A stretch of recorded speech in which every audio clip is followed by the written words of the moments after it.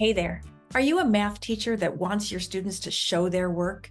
Have you ever taken a look at the Add Media tool in Kami? There's a camera, and kids can very quickly and easily take a picture of the work that they do on paper. Let's take a look. As always, teachers can specify which tools they give to their students. In this case, this teacher has given the Add Media tool, and the only option for adding media is the camera. So students can simply click on the camera and then take a photo of their work.